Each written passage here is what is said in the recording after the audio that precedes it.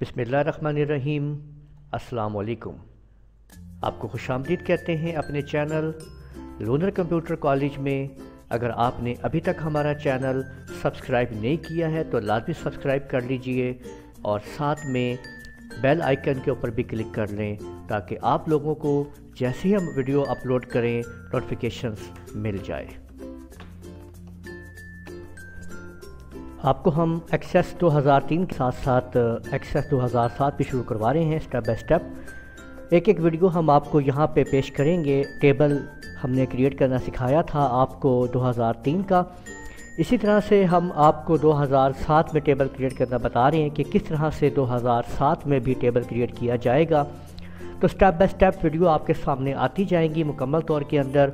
आप हमारे चैनल को सब्सक्राइब कीजिए, वीडियो को लाइक करें ताकि हमारी हौसला अफजाई हो और हम आपको इसी तरह से वीडियोस पेश करते रहें। और वीडियो को शेयर भी किया करें ताकि आगे भी मज़ीद पहुँचे और लोग इससे फ़ायदा उठाते रहें।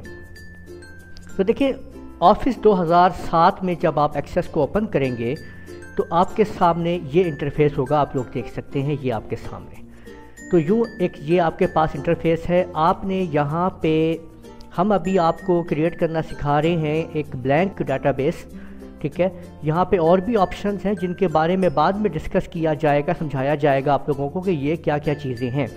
लेकिन अभी क्योंकि हम एक सिंपल डाटाबेस तैयार कर रहे हैं तो उसके लिए आपने सबसे पहले इसको ओपन करना है और ओपन करने के बाद यहाँ पे लिखा हुआ है ये आपके सामने ब्लैंक डाटाबेस। ये मैं आपको ज़रा जूम करके दिखाता हूँ। ये देखें कि ये लिखा हुआ है ब्लैंक डाटाबेस। आपने इसके ऊपर क्लिक कर देना है।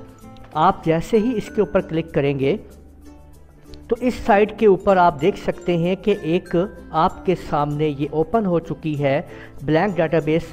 और यहाँ फ़ाइल नेम आपसे पूछा जा रहा है कि कौन सी फ़ाइल नेम आप देना चाहते हैं, बनाना चाहते हैं और क्रिएट करना चाहते हैं। अगर उस फाइल को तो यहाँ पे क्लिक कर दें।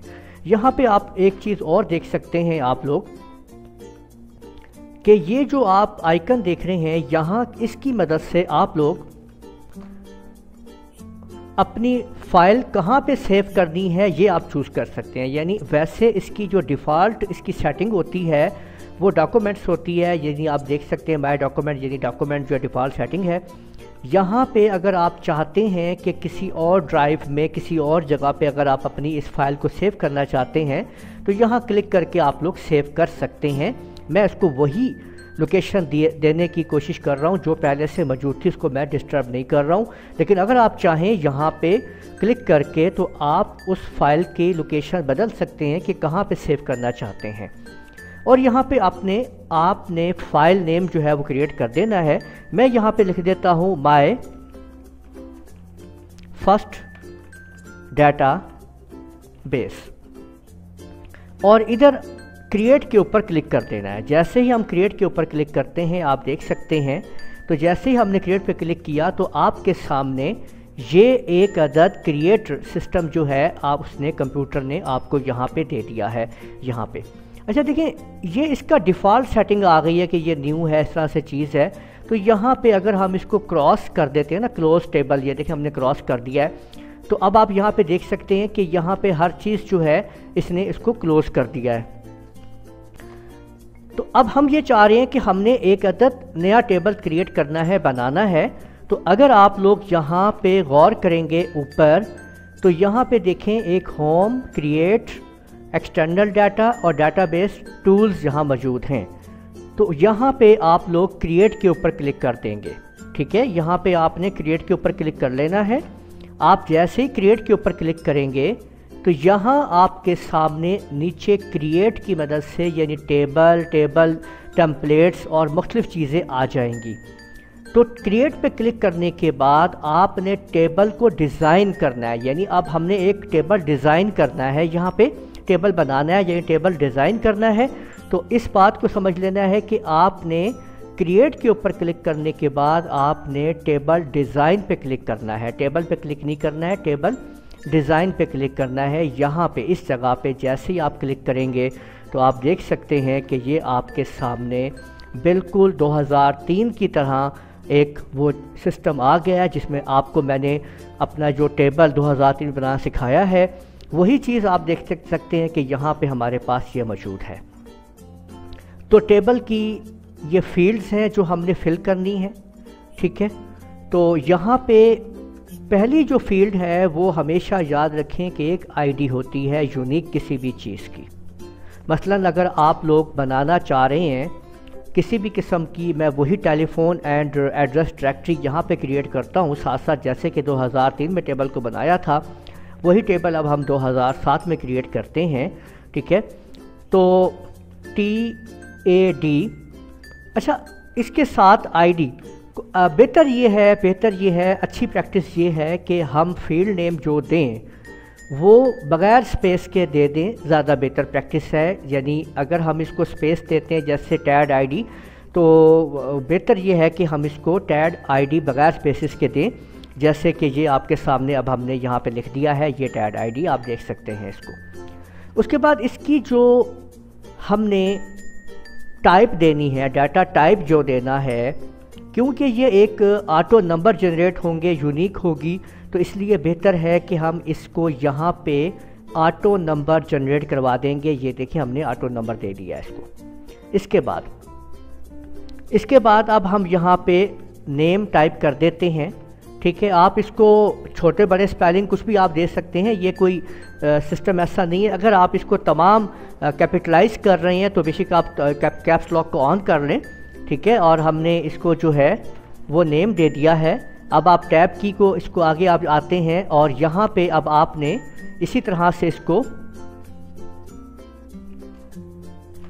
ہم نے اس کو یہ دیکھیں یہاں پہ ہم نے ٹیکسٹ کر دیا ہے اس کو، ٹھیک ہے۔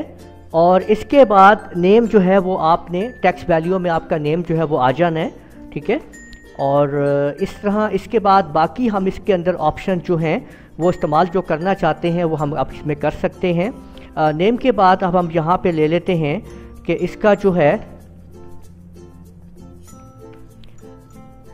کانٹیکٹ نمبر، یہ بھی ہم ٹیکسٹ میں ہی لے لیتے ہیں۔ اور اس کے بعد ای میل ID، ای میل ایڈریس لکھ دیتے ہیں، ٹھیک ہے۔ اس کو بھی ہم اسی طرح لے لیتے ہیں ٹیکسٹ کے اندر ہی، اور ایڈریس یہ بھی ہم ٹیکسٹ میں ہی دے دیتے ہیں۔ تو یوں آپ لوگوں نے دیکھا کہ کس طریقے سے ہم یہاں پہ سمپل فارمیٹ کے تھرو اپنا ٹیبل جو ہے وہ ہم ڈیزائن کر رہے ہیں، اور ہم نے اس کو یہاں پہ ڈیزائن کر لیا ہے۔ تو یوں آپ لوگوں نے اس طرح ٹیبل بنانا ہوتا ہے۔ اب اس ٹیبل کی ایک پرائمری کی جو ہے وہ سیٹ کی جائے گی، تو ہم ٹیڈ ID کو ہی ایز اے پرائمری کی لیں گے۔ اور یہاں پہ آپ جب اس پہ کلک کرتے ہیں تو اوپر آپ دیکھ سکتے ہیں یہ ٹیب کے اندر یہ پرائمری کی لکھا ہوا ہے آپ کے سامنے، تو آپ نے اس پہ کلک کر کے اپنی پرائمری کی سیٹ کر لینی ہے۔ پرائمری کی کے بارے میں آپ لوگوں کو پتہ ہے کہ یہ آگے ہمارے کام آئے گا اس ڈاٹے کو کیوری کرنے کے لیے، اس طرح سے ڈاٹے کو سرچ اور مزید فلٹرز وغیرہ استعمال کرنے کے لیے ہم اس پرائمری کی کو یوز کریں گے۔ تو یوں آپ لوگ اس طرح سے دیکھ سکتے ہیں کہ یہ ٹیبل ہمارے سامنے تیار ہو چکا ہے۔ اس ٹیبل کی مزید جو سیٹنگز ہیں یا پراپرٹیز ہیں ان کو ہم اگلے لیکچرز میں ڈسکس کریں گے کہ اور کیا کیا چیزیں اس کے اندر موجود ہیں، اور کس طرح سے ہم کیسا ٹیبل اور ڈیٹا ٹائپ کیا ہوتی ہے اس کو ہم دیتے ہیں۔ اسی طرح سے ڈسکرپشنز وغیرہ ان تمام چیزوں کو ہم انشاءاللہ اس کے اگلے لیکچرز میں ڈسکس کریں گے۔ تو اب آپ یہ دیکھیں کہ ہم نے ایک سمپل ٹیبل جو ہے وہ کریٹ کر لیا ہے۔ اب آپ اس کو یہاں اگر آپ دیکھتے ہیں تو ویو جو ہے آپ کو نظر آتا ہے، ہم اس پہ کلک کرتے ہیں تو یہ پوچھتا ہے کمپیوٹر ہم سے کہ آپ اس کو لازمی سیو کیجئے، یس کر دیتے ہیں۔ اور اب ہم نے TABLE ٹیڈ ٹیبل کے نام سے اس کو ہم نے سٹور کر لیا ہے۔ تو یوں آپ دیکھ سکتے ہیں کہ یہ ہمارے پاس ٹیبل جو ہے وہ آ گیا ہے۔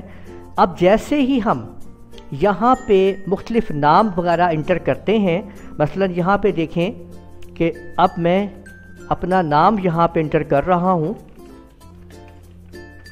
ٹھیک ہے۔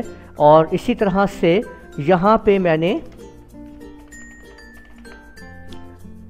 اور ای میل ایڈریس اور یہاں آپ لوگ جسی طریقے سے آگے بڑھتے جائیں گے تو اب آپ دیکھتے جائیے کہ کیونکہ ہم نے اس کو آٹو نمبر دیا ہوا تھا، آپ یہاں پہ دیکھ سکتے ہیں کہ آٹومیٹکلی طور کے اوپر ایک نمبر یہاں پہ آ چکا ہے۔ اگر میں یہاں پہ کوئی اور نام دے دیتا ہوں، کوئی فرضی نیم دے دیتا ہوں، میں نے علی لکھ دیا ہے یہاں پہ، تو اگر ہم آگے بڑھتے جائیں گے تو آپ دیکھ سکتے ہیں یہاں پہ کہ 2 علی کے ساتھ 2 نمبر ڈیٹا اپنے آپ ہی آ گیا ہے۔ تو یوں ہم اپنے ڈیٹے کو انٹر کرتے ہیں اور اس کے اندر ڈیٹے کو آگے کریٹ کرتے چلے جاتے ہیں۔ اگر آپ ایک چیز غور کرتے ہیں یہاں پہ کہ یہ آپ دیکھ رہے ہیں کہ یہاں پہ کانٹیکٹ جو ہے وہ نمبر لکھا ہوا تھا، یہ ای میل ایڈریس لکھا ہوا تھا، لیکن یہ یہاں پہ سپیلنگ پورے نہیں آ رہے ہیں۔ تو سمپل آپ لوگوں نے کیا کرنا ہے کہ اس جگہ پہ سیلف اپنا یہ کرسر لے کے آنا ہے، جب یہ پوائنٹ آپ کے سامنے آئے تو ڈبل کلک کر دیجئے گا، اس سے یہ ایڈریس پورا ہو جائے گا۔ یہ آپ دیکھ سکتے ہیں یہاں پہ دیکھیں ای میل ایڈریس، ٹھیک ہے، یہ ڈبل کلک کریں تو یہ آپ کے سامنے آپ دیکھ سکتے ہیں کہ یہ پورا کا پورا آ چکا ہے۔ تو یوں آپ نے کسی بھی چیز کو اگر آپ اس میں لانا چاہتے ہیں اور اس کو آپ استعمال کرنا چاہتے ہیں تو آپ اس کو دیکھ سکتے ہیں۔ تو یوں ہم لوگوں نے دیکھا کہ کس طریقے سے ہم نے اپنے اس ٹیبل کو کریٹ کیا 2007 کے اندر۔ امید ہے آپ کو سمجھ میں آ گئی ہوگی۔ ویڈیو کو لازمی لائک کر دیا کریں اور اچھا سا کمنٹ بھی دے دیا کریں۔